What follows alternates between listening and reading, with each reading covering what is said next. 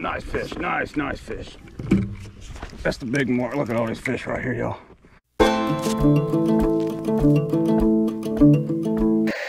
What's up, everyone? I'm Brandon, and you're watching John Boat River Cats.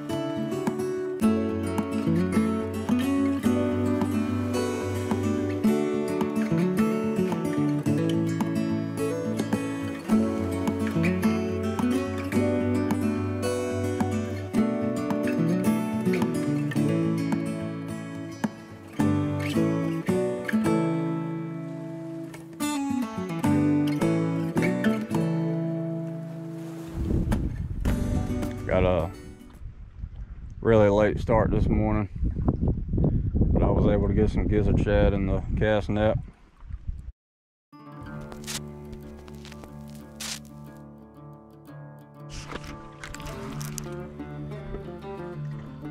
Oh.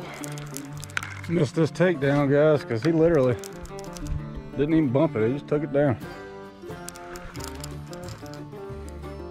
We are hooked up, fish number one.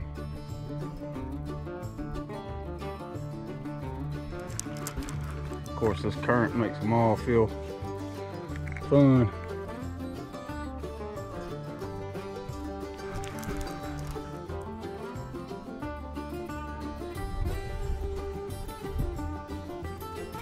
Fish might have some weight to them.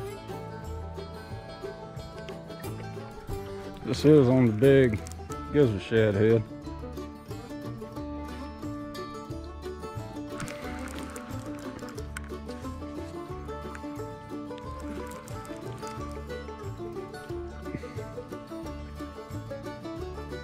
Fish does not want to come up.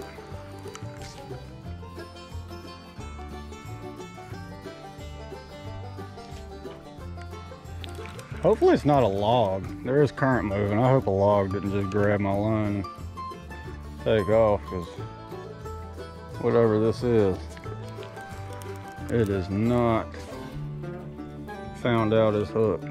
Oh, that's a fish.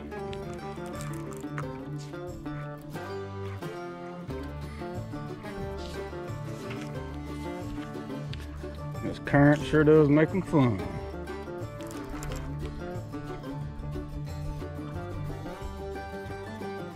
Not a bad one. You just let some bubbles out.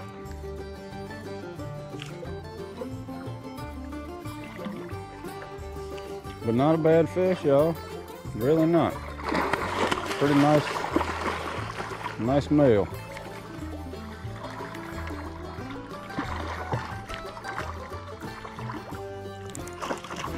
They've got so much current moving right now, he's pretty heavy. And I don't necessarily want to rip this hook out of his mouth. So I'm trying to be nice and easy with it. But that is not a bad fish at all. Not a bad one at all.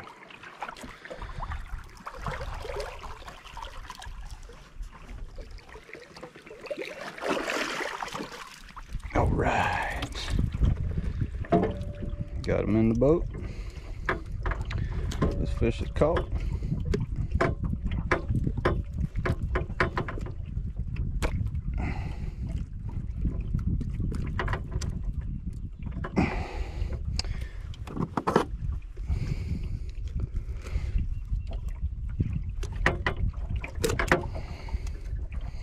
I gave him my headpiece back. Not a bad one. Male's got a big old wide head on him. Alright. Not a bad start. I'll tell you that much. Oh yeah, let's get him back.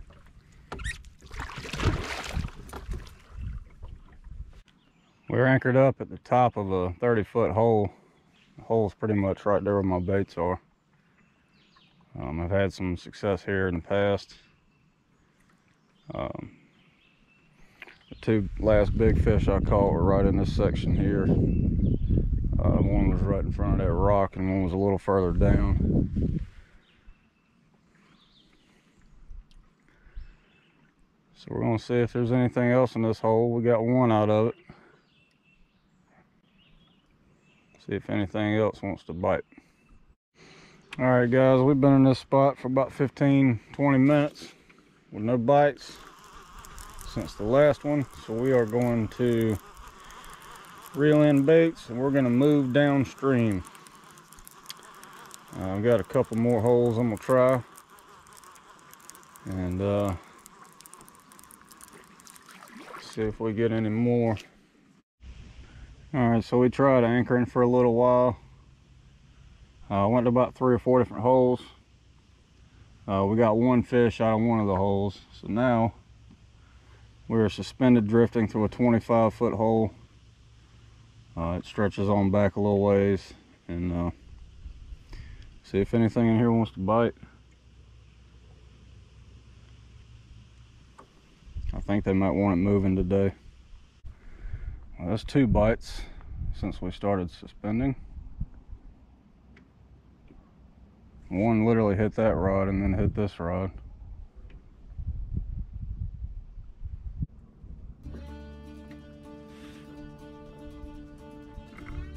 There he is. Nice fish, nice fish.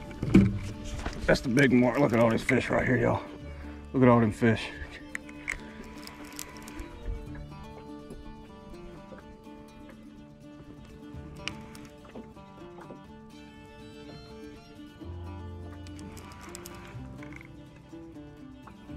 "25 feet.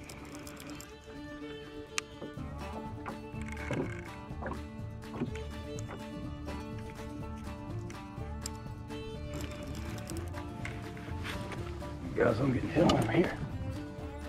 Oh man, he pulled hard. Didn't hook up though.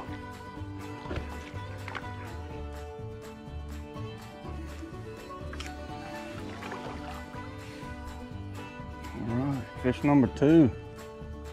Hey. He's a hard puller.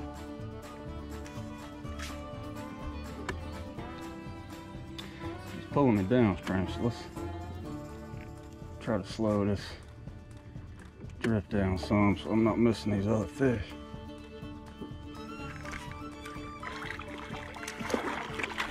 It's a nice one, y'all. Real nice. That one close to 15 to 18 pounds.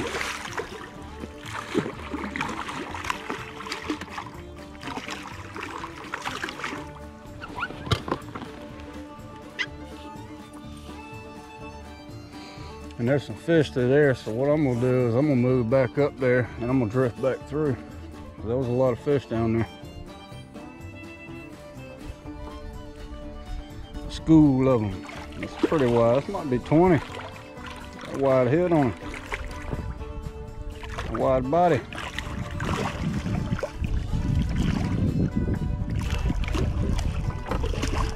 Still got my headpiece. He tried to swallow that bait, y'all. He is hooked way on back in that mouth. I mean, he tried to swallow it.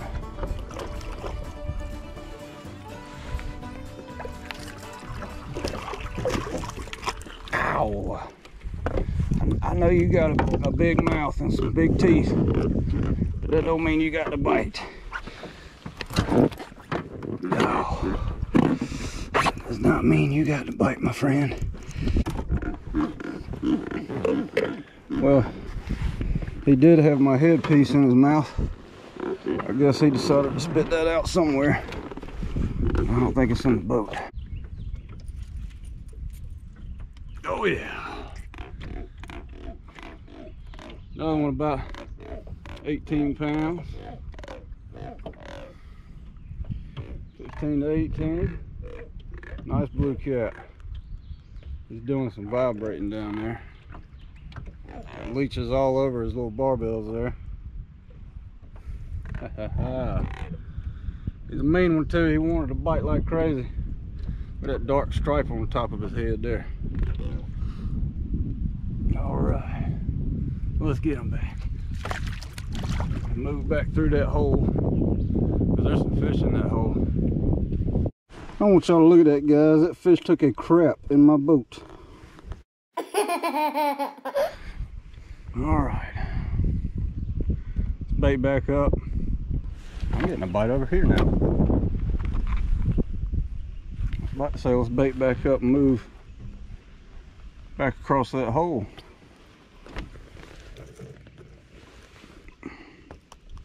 Let me get this bait hooked on this hook. And I'm gonna get it situated and ready to drop. And I'm gonna move back up through that hole. All right, we come back through and pretty much in the same spot we hooked up again. Oh, that fish got in that line right there.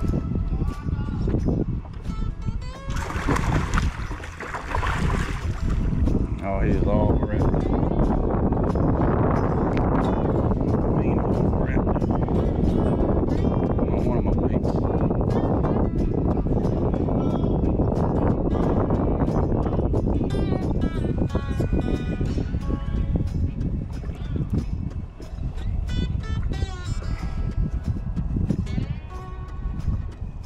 This one's got to open his mouth, so I can get my thumb in there and get it up here. Get it tangled without getting stabbed with a hook or spine. All right, we'll get this untangled and we'll be right back. Fat female, she is very ornery, does not want to cooperate. I got a mess to untangle, but another nice blue for today. All right, let's get it back.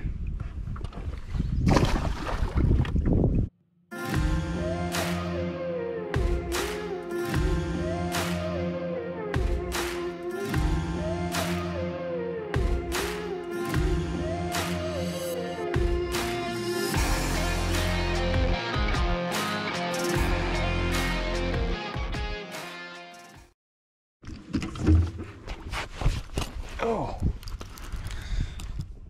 went back through that hole, saw the same school of fish.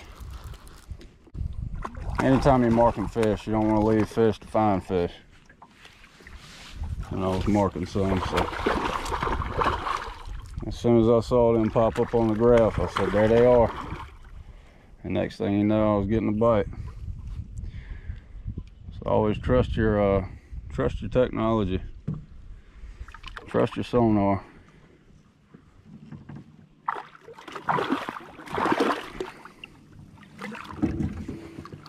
Now, it's not a very big one, but it's a fish. He's not very cooperative either, but it's a fish.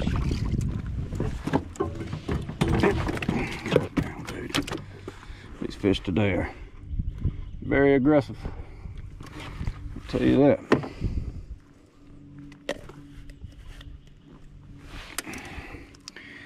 Another blue female. She's already dropped her eggs. Alrighty. Got all those bed scars up there, different colors. Beautiful, beautiful fish. Beautiful fish on a beautiful day. I mean, gorgeous. Low humidity, 80s. Can't beat it.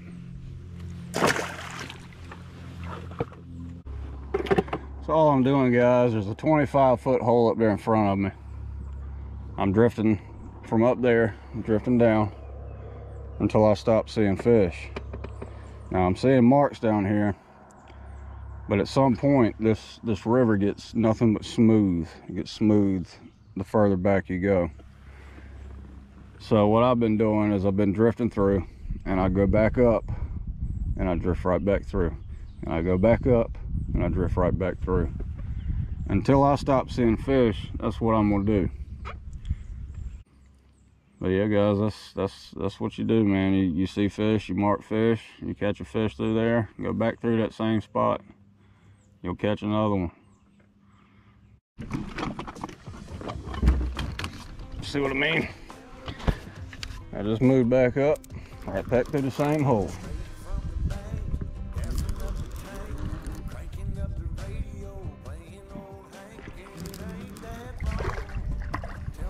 And we're catching some fish in it.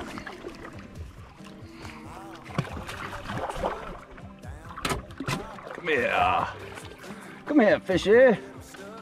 How you doing there, fishy? You having a good day? 'Cause I'm having a good. Come on now. She got a tiny, tiny little mouth. These females.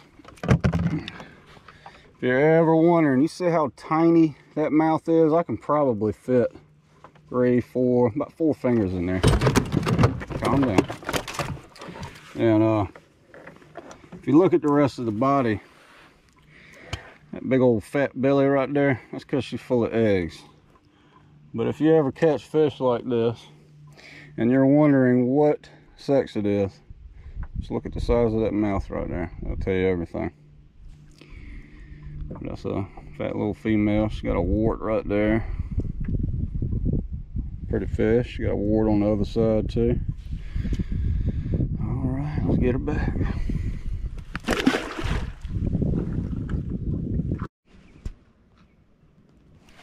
Water temp has shot up to 64 degrees. They're still generating current, but water temp is rising. I'm guessing within the next week or two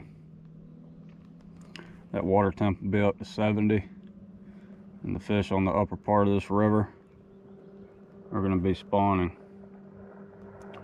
They're not quite spawning up here yet. I'm sure that the fish down on the bottom end of the lake are spawning because the water down there is much warmer. I'm sure it's in the 70s, close to 75. But up here, man, it's still nice and cool. So these fish on this side of the lake, the west side of the lake, have not started to spawn yet. We just got to tug on that rod.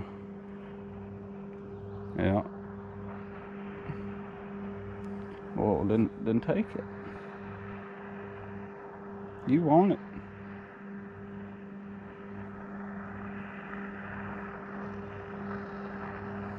I've pretty much missed the opportunity on that fish. When you start drifting down and you go past fish and they hit it and they let it go, sometimes they come back, sometimes they don't. Hey, another John Boater. He don't care, he's not fishing. He just got an 8-footer. Little 8-foot John boat chilling.